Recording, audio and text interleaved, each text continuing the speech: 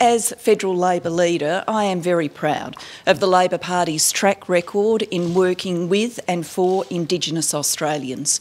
From the days in which Gough Whitlam trickled dirt into the hand of Vincent Lingiari to signal our understanding of land rights, I believe our political party has much to be proud of. Gough Whitlam's work was carried on by other Labor governments. We all remember Prime Minister Hawke handing Uluru back to its Indigenous owners.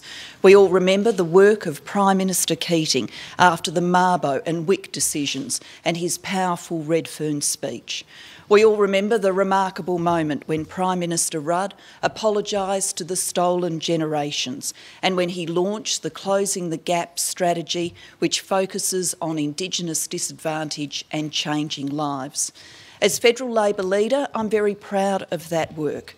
But I've also been very troubled that we have never been able to count amongst our number an Indigenous Australian. There has never been an Indigenous Australian who has served as a Federal Labor representative. I'm determined that at the 2013 election we change that. And that's why I'm very proud to be standing here with Nova Peris and to be in a position to announce that I have invited Nova to join the Australian Labor Party, and I have invited her to seek pre-selection for the Senate in the Northern Territory. I have asked the Federal National Executive of the Labor Party to work with me on achieving this. Nova is a household name. Many would remember Nova's sporting triumphs. I think what they show is grit and determination to get things done, and I'm very admiring of that grit and determination.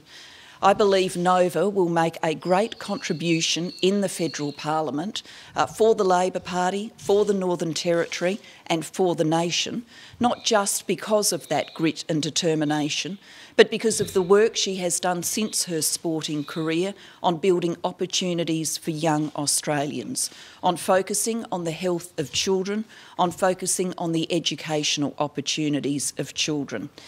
Nova was the first Aboriginal Australian to win an Olympic gold medal. With the support of the people of the Northern Territory, I want her to be the first Aboriginal woman to sit in the Federal Parliament. And I'm very pleased that she is here with me today, along with her family and friends, and I thank them for being with us.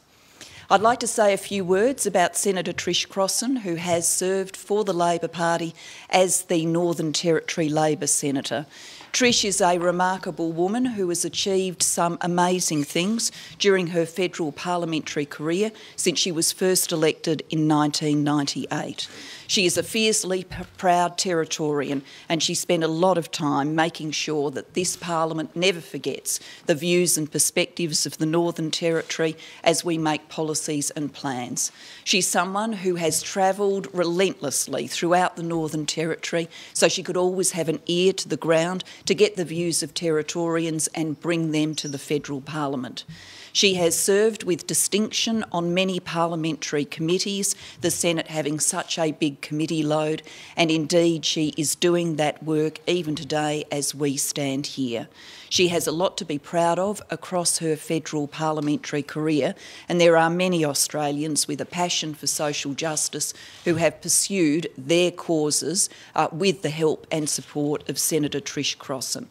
She will, of course, continue to serve as the Northern Territory Senator until the next election. Now, without further ado, I'd invite Nova to say a few words.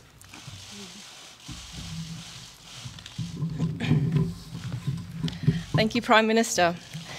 Well, firstly, I want to say thank you for this amazing opportunity, having been asked by the Prime Minister to contest pre-selection for the Northern Territory Senate.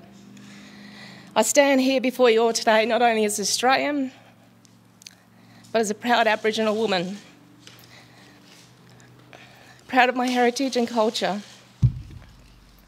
I certainly understand the significance of this opportunity, and I'm very honoured and humbled. Thank you, Prime Minister.